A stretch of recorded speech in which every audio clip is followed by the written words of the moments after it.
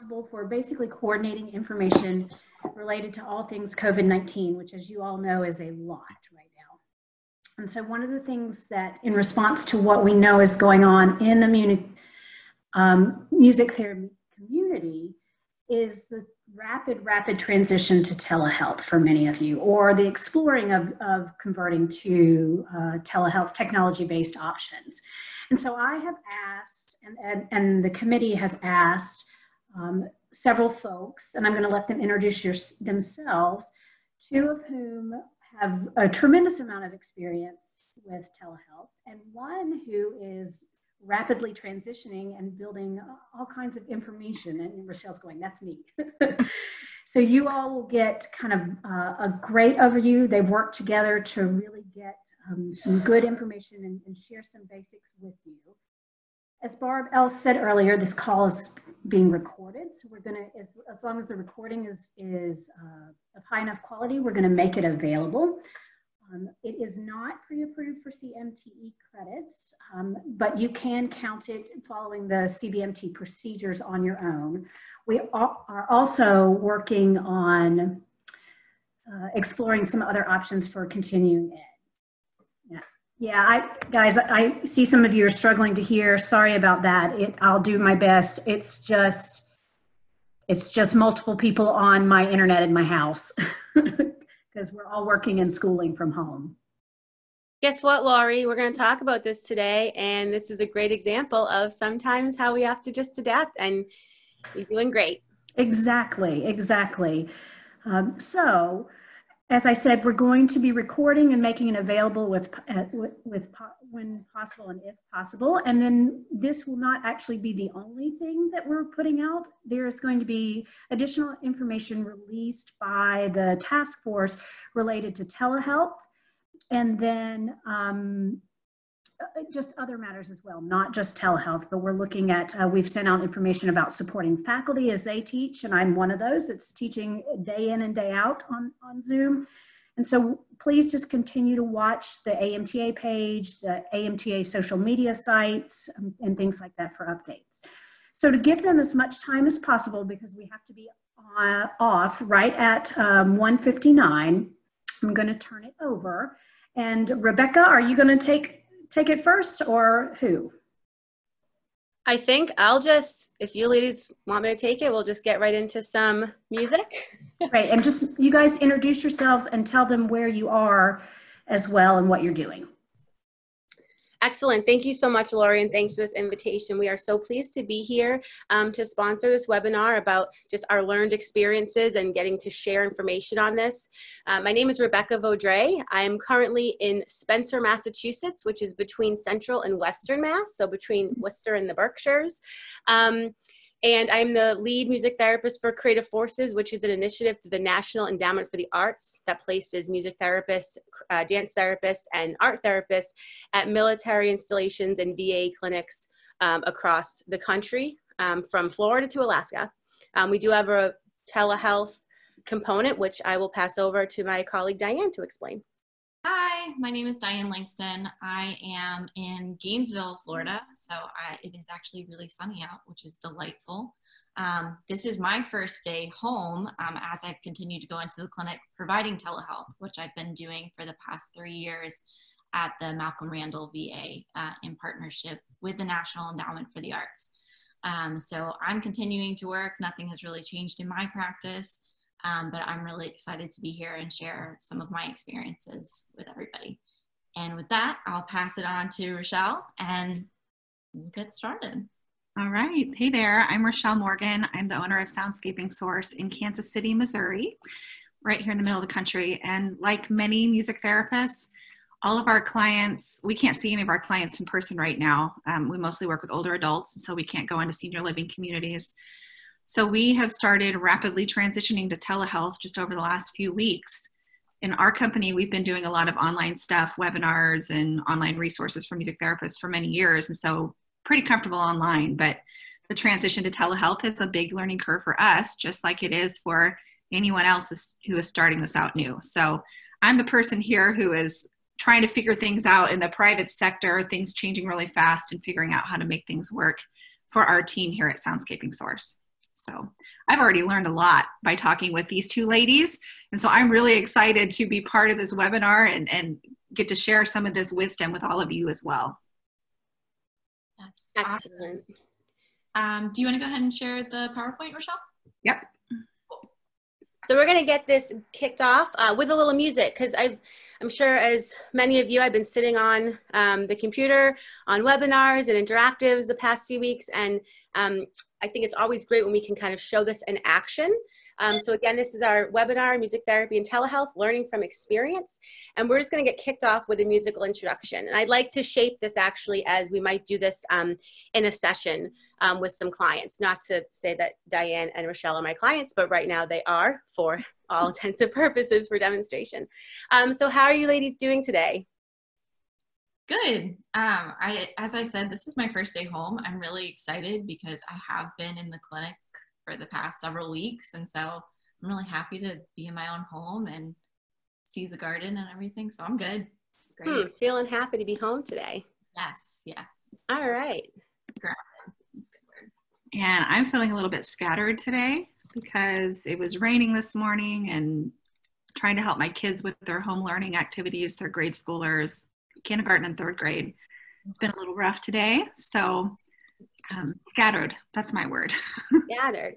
So I feel like, I hear this right now, you're feeling a bit scattered, but you're also feeling happy to be home. Is there something maybe projected that you would like to see yourself in the future, a feeling or a thought or a state? I think for me, it's really just consistency of this feeling, just because I've been actually feeling more like Rochelle was saying, scattered in the past couple of weeks with everything going on. And so to be in the state is very exciting, but I know that consistency is key with all of this. So just like maintaining this. It's key. Consistency is key. Excellent. What about you, Rochelle? Any projected state or thought or feeling? I think I just want to feel grounded. Just grounded. Excellent. So we're going to do a quick musical check-in, and if everyone can see the chat, oh, it came up a little bit scattered, but that's all right. I put some lyrics in. This song is Three Little Birds, and we're going to do a check-in song with lyric substitution. If you're playing along at home, great. I would say please stay muted. I'm going to play in the key of C, but if you have a table, a percussion instrument, a pen, kneecaps, anything you want to play along with, that'd be great. Give you the interactive. So we're going to get started and do a little check-in with our friends. So 1, 2, here we go.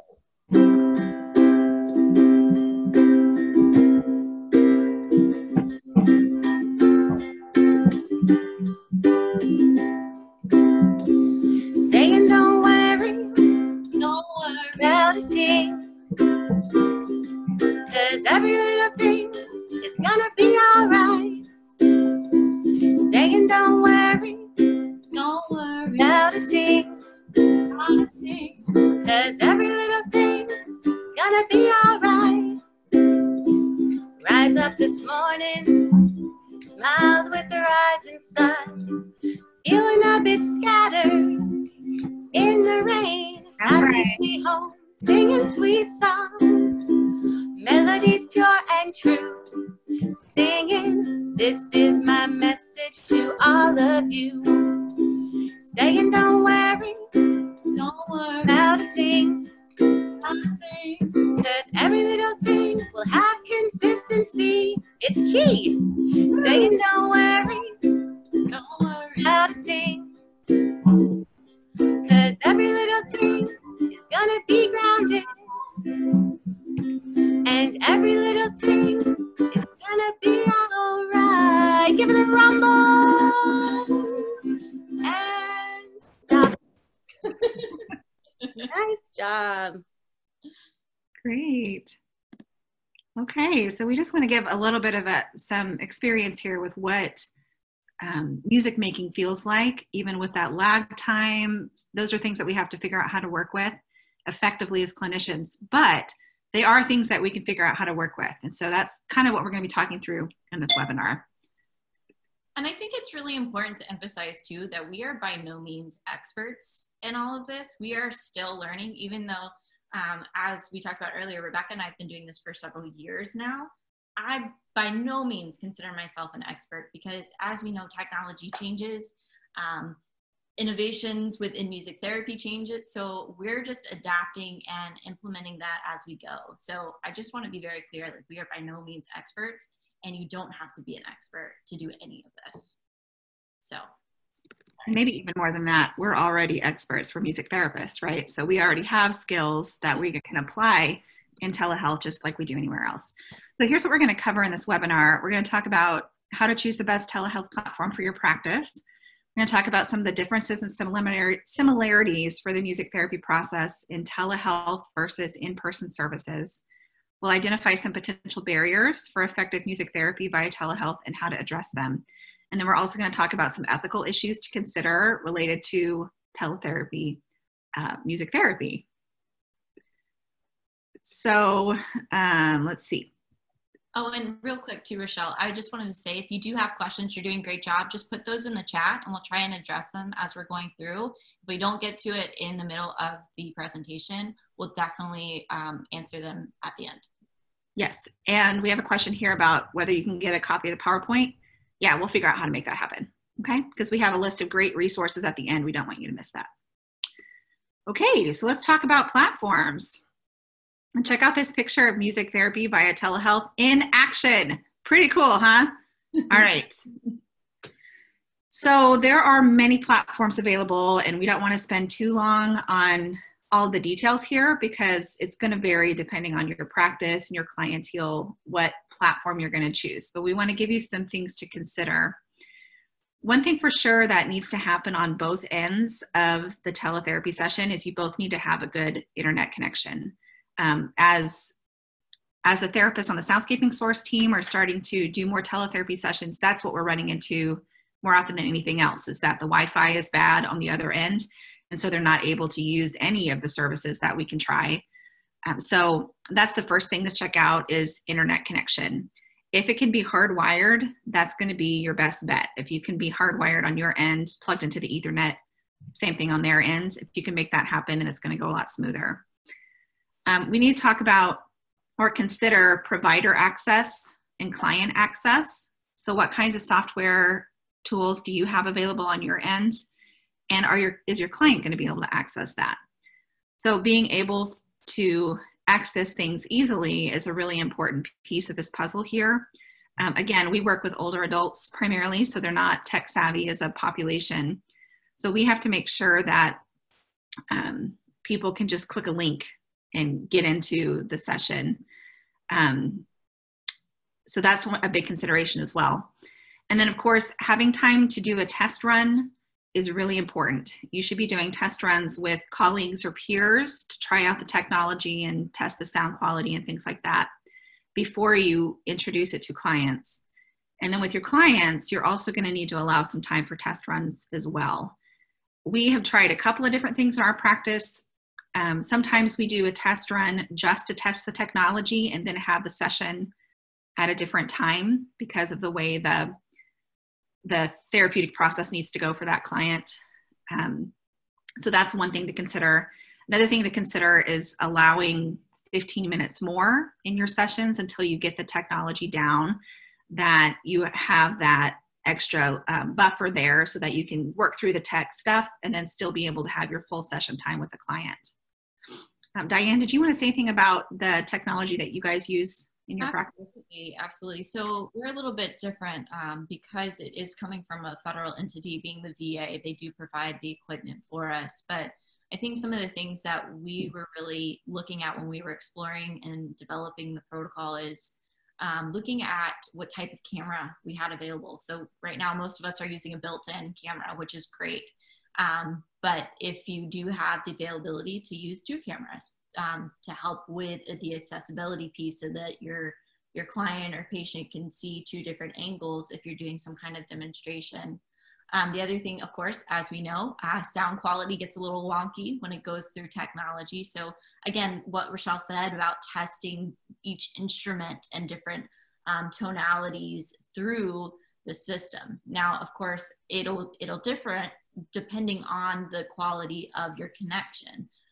So just in accommodating for the latency, we'll get to that later, but just really thinking about the tone is really important too. So some things may work, some things may not, but it's always important to just test all that out. And from an ethical perspective, we don't want to be testing, we want to minimize the amount that we're testing within a session, right? We want to do all that testing outside of music therapy sessions. Absolutely. Well, on that level, you have to do some testing, because if you test it with someone, like if I'm testing with Diane, which we've done, but then you have everything figured out, but that patient and your clients are going to have different bandwidth and connectivity from their space. So every experience, just like in person, every music therapy and tele, every experience is kind of new to you, and you're starting from that kind of ground zero, if you will, because even if you're working with the same person, like we saw with Laurie in action, if more people are home working on using their connectivity may be slower. So you always have to have a little bit of time for testing at the beginning, but I 100% agree. It's really best to try to be as savvy as you can with troubleshooting before going into the session with a patient. Yeah. Okay. So some of the platforms that we've looked at in our practice, and I know a lot of music therapy business owners are checking out, DoxyMe is a telehealth platform that there's a free version that you can use, and it's HIPAA compliant. The problem with DoxyMe is that they weren't prepared for such a huge influx of new people using their service. So people are having a lot of problems with dropped calls and lag time, and just not working at all. So it's a good option. It may not work every time, so you might need to have a backup. Zoom is another platform that you can use for telehealth. To get the HIPAA compliant version of Zoom, you have to pay, I think it's like $200 a month. There has been an ease around HIPAA compliance with online platforms from the government perspective. So Zoom is one of those that you can use now, but you still need to make sure you're taking precautions and that the person you're working with is giving an informed consent for using a platform that's not strictly HIPAA compliant. Google Meet is one that is HIPAA compliant. If you have G Suite with a BAA already, then you can use Google Meet. That is part of that, even if you're working with people outside your domain. That was when I was researching last week. And then Theranest and Simple Practice, those are both practice management software. And so they have a whole suite of tools, like you can bill and document all kinds of things within there. And part of what they include is a telemedicine platform. So those are both options to check out as well if you're willing to invest a little bit of money in the platform that you're using. I'm hearing from people that those have been a little bit more reliable than DoxyMe has been. Now, as I mentioned with HIPAA compliance, this is a key concern. I mean, we still have our ethical obligation to protect confidentiality. So you'll use your ethical decision-making process to decide which platform you're going to use in your practice. But from a legal perspective, there has been guidance from, I'm not even sure which government body, but there has been some easing around the restrictions there so that you're able to use what will work during this global pandemic when we're all trying to figure out how to deliver services virtually. As long as you're doing things with the best intentions and you're taking all the precautions that you can, then there is some allowance in there to use platforms that that you don't have a BAA with for HIPAA compliance right now. Okay. Another thing to think about when you're considering the type of platform is whether you're going to be doing groups or individual kinds of interactions. And if you're doing groups, is it going to be people in the same place, like 10 people here and you on the camera, or are 10 people logging in from 10 different places? Each of these platforms has different capabilities as far as that goes. And so you want to think about the kinds of sessions that you're going to want to run and how that's going to work for you. Let's see, I see the chat working here. Yeah, there's a question about the G Suite. I don't know if you want to address that, Rochelle, with the HIPAA compliance with that one. All right, and Barbells is telling us that it's the Office of Civil Rights on HIPAA is the one who's eased the restrictions there. So Kelsey, I don't have time to look at it right now. I'll see if we can include it in the resources in the PowerPoint.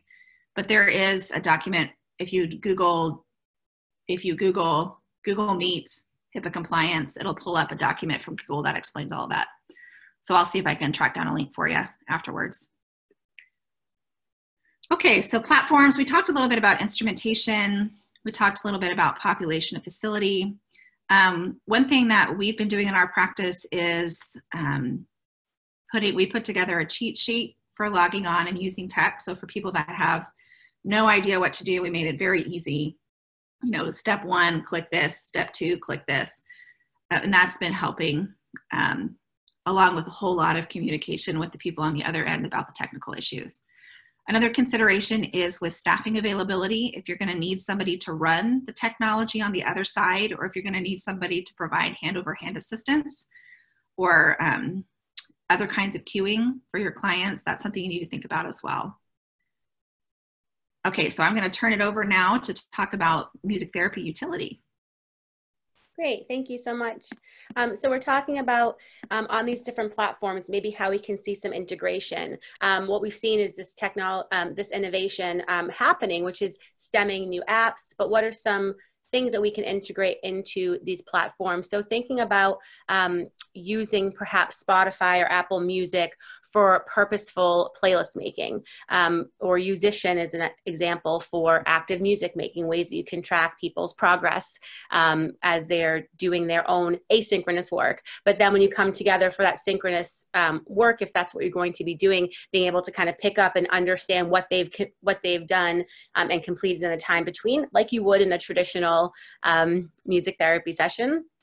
Using Google Docs, this is an example you can see here on the side for doing lyric analysis, also songwriting, so you can add things in and you can track or work together on something while you're in the moment, and it will update.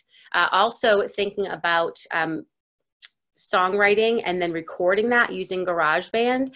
This is able to be done. It's, again, you have to kind of have a learning curve on the technology and to be able to give that remotely.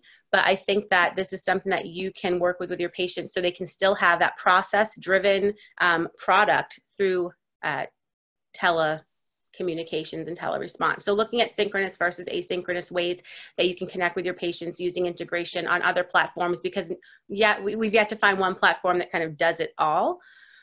So these are just different ways that you can interact and exchange. Yeah, and another thing too, as far as the instrumentation goes, there are software and instruments that you can connect and sync up. I know an example of one is a Yamaha EZ220.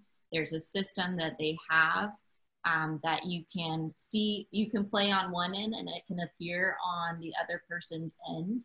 Unfortunately, I haven't been able to test it because the VA is very strict about what we're allowed to have on our computers.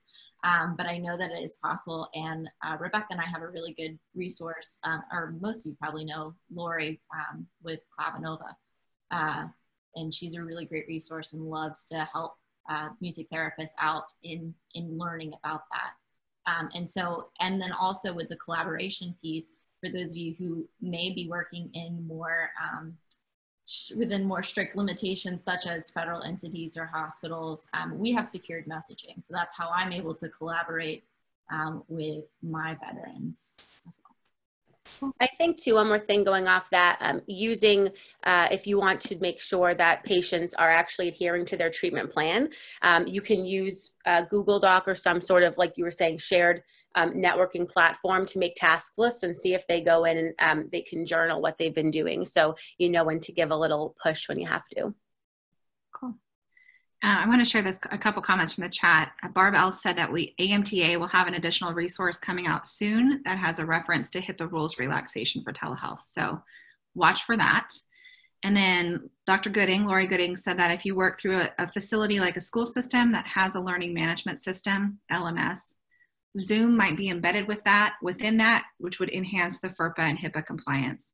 So you want to make sure you check on all of those things. If you're working for an organization that's providing you with a platform, some of that stuff might already be taken care of for you.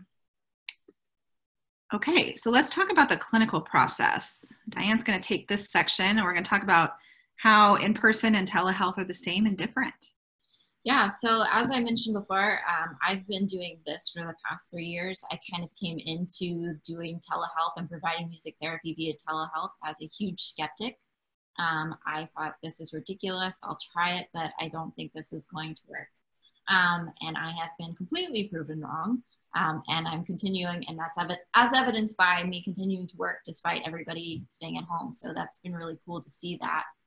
But the referrals for us, they're essentially the same. Obviously, they've slowed down a bit, but we were kind of troubleshooting this as we were discussing this, Rochelle, Rebecca, and I, and we found that, you know, telehealth also provides us an option to do in-services via telehealth. So we can educate the staff or folks we interact with, the community at large, about some of the things that music therapy can help address. And so part of that referral process is the education piece. And then we talk about telehealth and go through all the processes of how does it work, why are we using it, making sure we receive consent for that. So essentially it's the same, except for having somebody come into the clinic or into your office. You just meet in this platform. And so that being said, going into the assessment, we've been able to do these same assessments that we would do, maybe doing a couple of adaptations, you know, working through camera angles or slowing down speech or working with latency, but it's still essentially the same thing. And so through that assessment, we're able to evaluate and set specific treatment goals. So, you know, ideally it would be an in-person. That's what we typically do, is we do in-person consults, and then we go to the telehealth platform. However, we've been able to manage that and navigate that with everything going on. Let me make a comment on the Sure. referrals piece for private practices. We already had all of our, for private clients, we already had all of our intake forms on our website, and we're setting up a calendar now so that people can even pick their session times online as well. So if you haven't already figured that out in your private practice, this might be something you want to work on now. You can also make sure that you get your informed consent on your website as well. We do on ours. And you need to make sure you add a consent for telehealth. There's a template for that on the AMTA COVID-19 resource pages. And it just spells out some things like, you know, technology might fail, and that's part of what you're understanding that you're consenting to. Right. We also have that link on our resource page here on this presentation, so you can pull it. Yeah, and so then transitioning from, you know, that going through that clinical process, going into the interventions. I have most experience with the individual, but we are looking to do the group, and that's not just me being in one place and the group being somewhere else. That's one option, but there's also me being in one place and each person connecting individually. I don't have as much experience with that, but it is possible. We are doing this now, so obviously it's a little bit different. But going through and doing sessions, doing the same interventions. I do a lot of relaxation, music-assisted relaxation. I've done active music making. We've done call and response. Essentially what you could do in person, you can do via telehealth. You just have to make sure you're mindful of and consider all of these things that might be a challenge. But I've used that as part of the therapeutic process, you know, doing that. Okay, you're getting frustrated. I noticed this, like, let's process it. How can we work through this? And so I've seen that be a really positive part of my clinical practice. And I think the group consideration for that, and this is something that, you know, Diane and I, you know, often talk about, is that it is a great gauge for being able to work on frustration tolerance or emotional regulation. And it really does work well in individuals. When you're working with groups, as Diane was saying, there's specific considerations, and you have to kind of gauge if other people are being triggered by the type of bandwidth or connectivity or kind of the overlap from latency, because we definitely don't want to have any experiences be counter-therapeutic. So where we can work on that, we also have to be aware when we're working with groups about how other people are responding. So just some really quick group considerations. As Diane was saying, where is everyone located? Are you in two places? For example, you're in one place and the clients are in another space, which lends itself to more group work and cohesion on their part. Or are you in separate spaces, like we all are now? Engaged in connectivity and bandwidth prior, but also at the beginning of each session, if it's available, during warm-ups like we did here, using group music making, improvisational through turn taking, so people aren't playing over each other and they're hearing something different in every space they're at, depending on what their connectivity issues are. Call and response we found to be very helpful because it leaves that space for people to create and kind of take turns leading and then responding and validating other people. This is for use of like less bandwidth situations, and just providing auditory space. We need to social distance right now. And I think like space is a huge issue across the facets of in-person and tele. So starting slow, like we did, you know, and like you would in a normal session, things will speed up musically.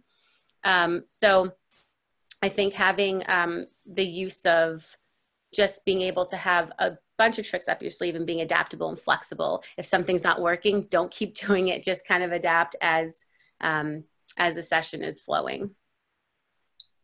One thing that we've learned from doing some telehealth sessions with groups in senior living communities is that it's pretty challenging to have 10 people on the other side of the camera. If they don't have like a microphone or something set up, it can be very difficult to hear. So it's been important for us to have a person on the other side of the computer with that group there to help give the therapist feedback about what's happening in the room. Of course, less than ideal, but it is something that, you know, that we can work with right now. Yeah, I think cueing too, like sometimes we can't see, like we might have to make more exaggerated motions as a facilitator than you would in person. If you saw when I was playing the ukulele in the beginning, I counted in, but then I was trying to really strum so people could see that downbeat. So anything you can do, but you're right, Rochelle, in places where maybe people are visually impaired or you're on a smaller screen, you're not projected on a huge screen. So you have to, having someone there is definitely helpful. I think too, really something important about group work is doing some work with your peers in your groups, just to kind of replenish yourself. This file right here that you're seeing, this image, is a GarageBand, and I don't know if you can see the different tracks, but they're different states. And this is a project we did pre-COVID, just for, you know, like Diane said, we're all over the country in our network. So sometimes we like to do projects and people just use, you know, something as simple as their device to record on. Some people have interfaces and much more prestigious technology to work with, but anything that you have, you can send audio tracks and then use platforms like GarageBand to create something together. So this is asynchronous work that comes together to create a collective piece. And it really is just a lot of fun. So this is something you can work with your patients or clients, and also just to do with your peers to connect. You probably, some of you already do this work, but it's just something nice to show. Yeah. I want to have a question here for you guys to answer. Maggie Rogers asked, when proximity is so important with clients, would you sit closer to the camera so your face is closer and in full view, or is it important for them to see the instrument with a wide camera angle? Yeah, so this is something I play with all the time. It just depends on the person, depends on what their needs. If they do need to see my face, of course I'll move forward. But if we're working on more extensive things where they have to see, what I've done too is I've brought the guitar forward, or I brought the camera to the keyboard, and I've kind of gone back and forth. So it really depends on what your patient or client's needs are. Again, that's the communication thing. So just like, hey, you know, is this helpful? Just like we would do if we were in person. Whereas, you know, now we have to ask versus kind of observing their behaviors. So it is a little bit different, but I think that it's absolutely adaptable. I think the patients too, like if you're sitting close and they can't see something that you're modeling, then that will be difficult. Also, knowing where your microphone is. If you're using internal mics and you get too close, it might sound like you're, you know, shouting, or you might clip the microphone, which does not have a pleasant sound on the other end, as we've been testing with different instruments and distance from the mics. So knowing your audio and your technology too, about how is that changing your projection. Maybe it will make you visibly closer, but maybe you're really loud now, so you have to turn down your microphone. Absolutely. So that being said, we're going to go into our relaxation really quick, but just kind of demonstrate throughout the PowerPoint, different instrumentation to see how it sounds. So I have got a happy drum in the key of G major. Rebecca's got an ocean drum. So we're going to just take a moment. I'm going to start creating the space. So if you just want to take a moment, we're all dealing with stress, anxiety, uncertainty. Just take a few minutes and breathe.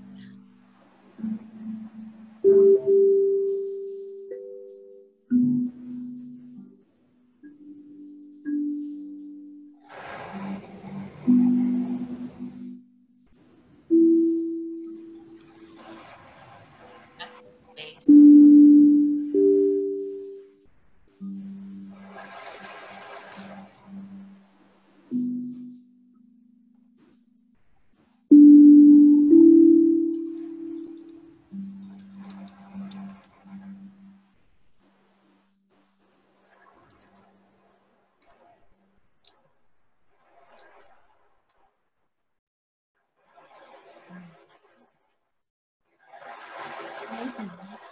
These are just examples. Obviously, it's going to be a little bit different for each platform, for each connection. We troubleshooted this earlier this week. It sounded great. It sounded okay. But of course, with more people, with more folks sharing the platform, it might sound a little bit distorted. So, and I think that is depending on your personal bandwidth. So from here, it didn't sound distorted at all. So I think it also depends on all y'all's connectivity out there about how that sound's coming through. And these are definite considerations, which is why it's good to test for. But again, and we're going to get into this about nothing being perfect really quickly before we move on.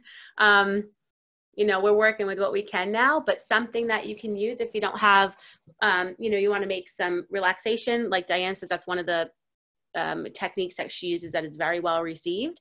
Barb's saying they're putting out some information about that specific to relaxation, but there's an app called Relax Melodies.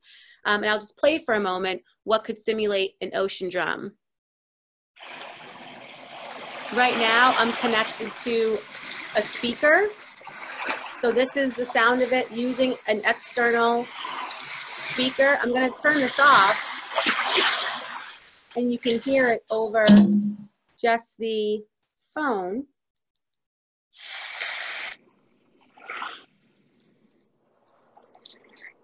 So just a quick example of using web-based apps to help simulate sound. And just so you're aware, if you're using Zoom, there are a couple of settings that you can work with. Someone in the chat, I'm sorry, I don't know how to pronounce your name, I mentioned the original sound option in Zoom.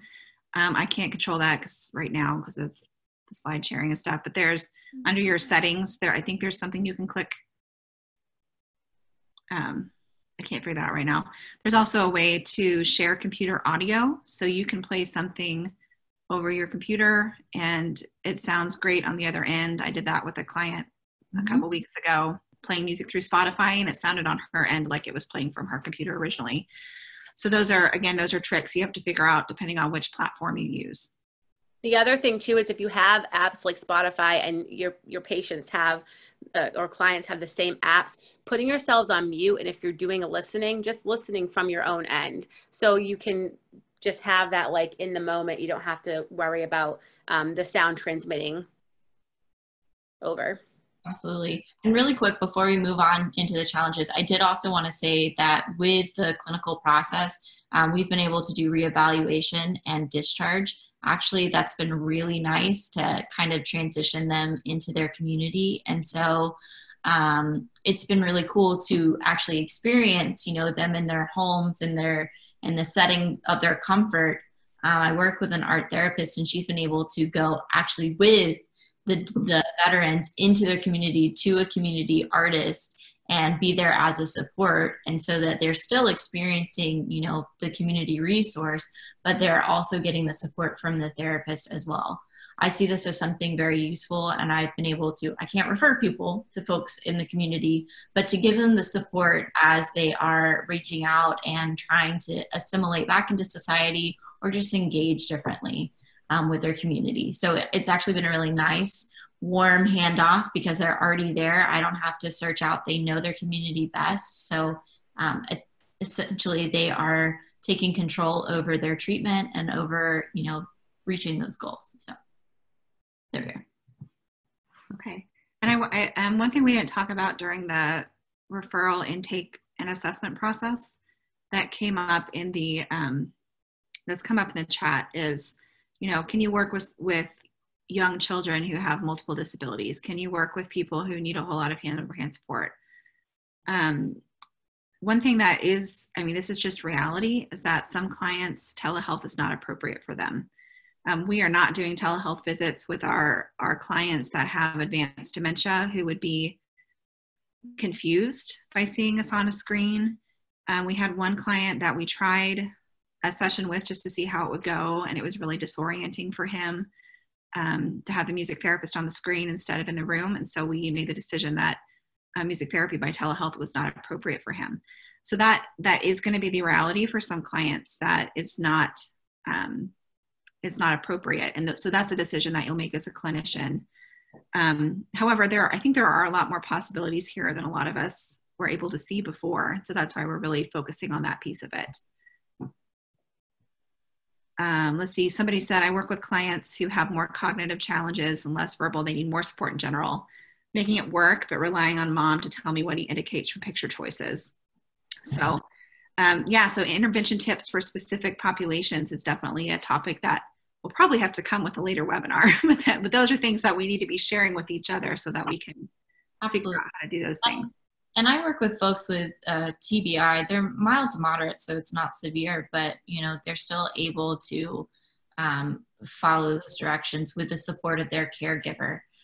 So absolutely involving the family, the caregiver in this process as well. So, you know, again, I agree with Rochelle. We're just going to have to work with that as we move forward. But I've seen a lot of really good transfers from in-person to the telehealth platform. Okay, let's address some of the telehealth challenges that we have not talked about already. Yes. So as we know, it's not perfect.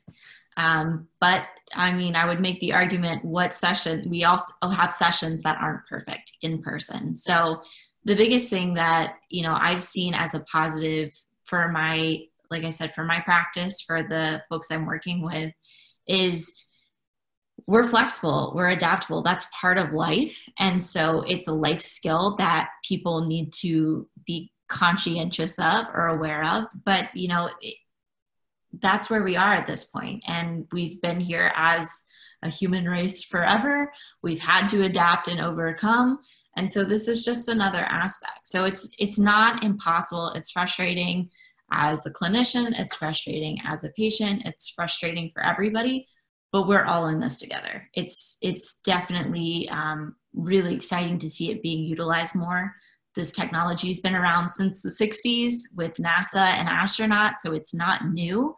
We are just new to implementing it as a tool, and that's all it is. It is a tool to utilize now, especially because we're being forced to, but also for accessibility for our patients and our clients who may physically not be able to come into a clinic, or who may not want to because it's a trigger. And so we think about all these different ways that we can not just incorporate it now, but looking at it in the future and creating a space where we can provide access to care to more people. We are still a small population as far as clinicians. And so this really has been able to, I think we'll be able to enhance our practice and our advocacy for what we're doing and how we're helping people. So I have to say, I just 100% agree. I'm excited. I mean, of all the, challenges that I've experienced, there's always that level of excitement where like, okay, you're overcoming it. When a challenge happens, that's just an opportunity for us to learn something new and augment even further and just become better at our practices and refine it. I think that I, for one, just to echo you, Diane, I'm very, very excited about even after this kind of craze of COVID is over and we get to kind of breathe and look at what we've accomplished and come, seeing what's worked, identified, what's not worked and what's worked to really help spread that access to our patients in the best way we can in the clinical side. And then again, also to echo Diane on that community side is going to help with that continuity of care. Just speaking really quickly about depletion and renewal. So something I have experienced, and I'm sure many of you have, is being attached to a computer for so many hours a day is draining mentally, physically, and you have energy drains. We're going to experience this through asynchronous work and also through types of synchronous work like meetings and admin versus creative and remote co-working and connectivity. So making sure we just can find a balance. There isn't a one-size-fits-all balance. Just like there isn't a one-size-fits-all implementation of telehealth. It's really just knowing what's right for you. Remembering no matter how much you're replenishing and recharging through maybe synchronous work and, exchanging energy, making music remotely with your friends, there's also power in unplugging sometimes and just walking away from your computer, closing it, resting your eyes and your brain. So I think we need to know that we need to stay mentally and physically well. If we don't, and this, the drain can happen before we notice it. It can just kind of sneak up on us and we're like, oh, we're on low battery. But I think that maintaining our mental and physical health, because if we don't have that, then we're not able to provide support for others in the best way we can, which kind of bridges us to our next topic of ethics. Yes. And I see some questions pouring into the group chat, so we will get to those. So we're going to steal the Let's Get Ethical from the office. I'm just going to say that I didn't give it any credit on here, but I did. I love it so much. Yeah. Yeah, look at all those beautiful music therapists. Yeah, so this is our team from Creative Forces. We had a big, at the end of our meeting, we had a jam session, which Rebecca facilitated for us, and it wasn't horrible. So we were really excited about that. It was contained to 25, which is why I wasn't ready to jump to 100 today. I thought I'd go up like incrementally by maybe 25, quarters sound good, learning curve, but it's good to go out.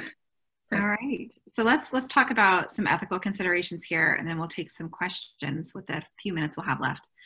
So as with any new way of practicing, whether it's a new technique or a new method, anything, we have to think, make sure that we're using those tools with all of our ethical considerations in mind. So we don't have any black and white rules in our code of ethics that tell us use internet, don't use internet, use the computer, don't use it. We don't have anything like that. What we do have are our principles and then some operationalization. That's a big word. Operation. I can't say it. The 5.3 and 2.6 and 2.1 are to help us operationalize the principles that are outlined in the Code of Ethics. The principle 5 is one that I think we can keep top of mind, and this is striving for excellence. Striving for excellence does not imply perfection, but the ongoing commitment to expand our knowledge and skills in all areas. As we've discussed, perfection is not possible in any area of practice, and we're not going to be perfect with teletherapy right off the bat. There's going to be technical hiccups, just like sometimes you have somebody, a janitor coming in and running a vacuum during the middle of your music therapy session in assisted living. So it's not going to be perfect, but we're going to be committed to continuing to get better at our service delivery through telehealth. 5.3 tells us specifically that we need to use caution, critical thinking, and strong consideration of the best available evidence when we're incorporating new and evolving interventions and technologies into our practice, education, or supervision. So everybody here watching this webinar is doing a good job of that, because we don't have a lot of published articles on telemusic therapy at this point. But we do have people who are sharing their expertise in various formats. And so by seeking that out, you're getting some of the best possible evidence that is out there. And hopefully we're all going to be contributing to that evidence base as we move forward with our telehealth practice. 2.6, I think, is a big one for us during this time. We need to seek peer and professional supervision to assist with the reflection and practice improvement. So this is a really important time to make sure you're connecting with peers in various places and talking through some of these hitches and hiccups together so that we can deliver our services better. This is an ethical requirement that we seek supervision for, and probably a lot of peer supervision at this point, since we don't have a lot of experts on telehealth. Soundscaping Source, we're doing a peer supervision group weekly. I've seen, I know Annette Whitehead-Plow is doing some supervision groups, and there's others that are available elsewhere. Maybe if we hear of more, if anybody wants to drop some in the chat, we can put them on the resource list so people can find some assistance that way. I think AMTA is working on some peer buddy stuff too that might help with that. And then 2.1 tells us that we need to act with the best interest of clients in mind at all times. So we know that a lot of our folks, they need therapy, right? They need music therapy. You know, if they go 2 months, 3 months, 4 months without music therapy, then that's not the best thing for clients. And so figuring out how to make telehealth work in the meantime is ethical practice, you know, because you're putting the client needs first. The other thing we have to think about too, though, is that a lot of us are losing income because we're not able to see our clients in person. So we don't want to make this a financial thing, like I need money, so I'm going to try to get as many of my people on telehealth as possible. We want to make sure that we're putting the client's interest first and not the financial piece. Both are important considerations, but we want to make sure that we're, you know, not forcing someone into telehealth when they don't want to or when it's not appropriate for them. Those are some of the things that have been in my mind as we've been moving forward with telehealth. If you don't take away anything else from the ethics discussion, it is this.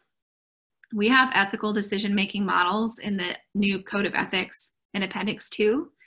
Those will walk you through the decision-making process. So if you have a tough decision come up in your business related to telehealth, then you can use those decision-making models to help you make a good decision for your practice, okay?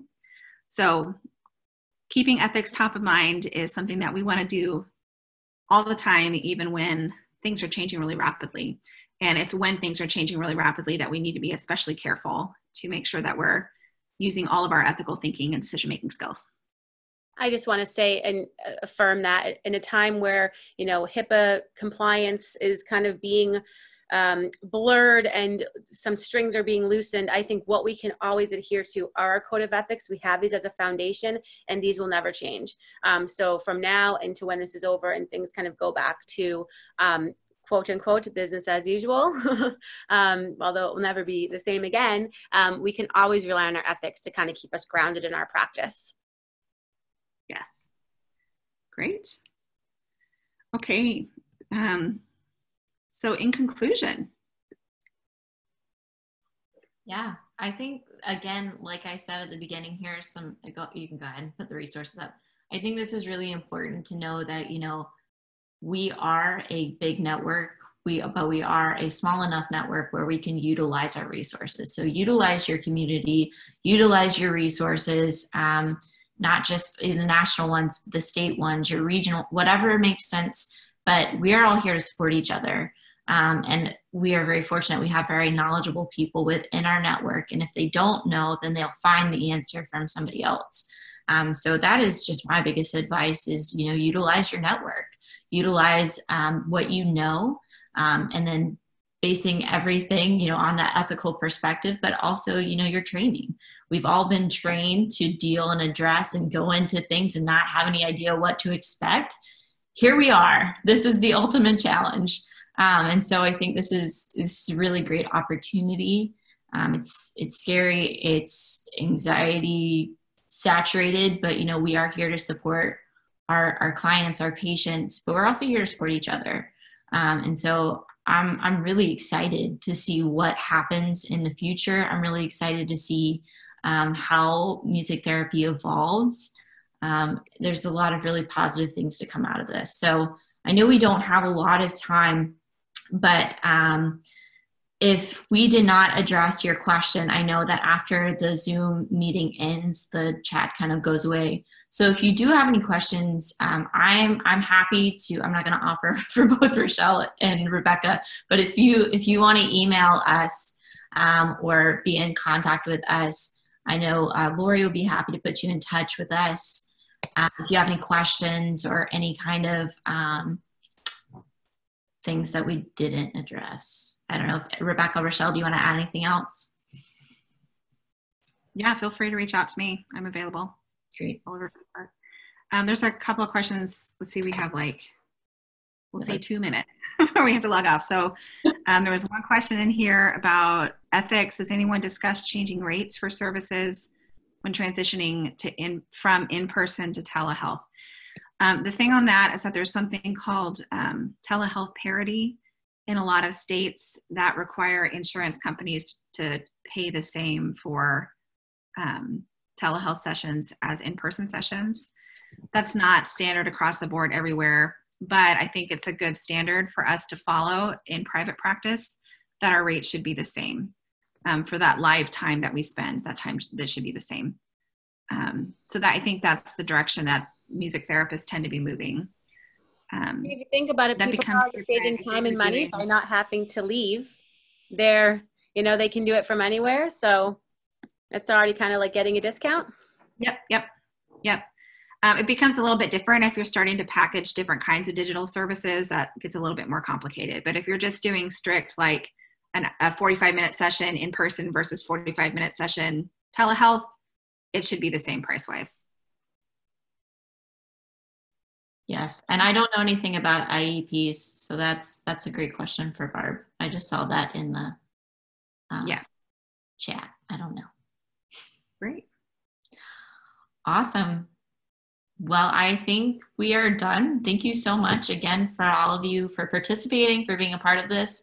Again, moving forward, if you have any questions, don't hesitate to reach out to us. We are here to support as we have been getting support. So we're all in this together, and happy to continue to provide knowledge as we learn in our practices. And I'm sure we'll be able to share more resources moving forward. So thank you all for being a part of this. Good luck, everybody, with your endeavors. Yeah. All right, and thank you everyone for being leaders. Yes.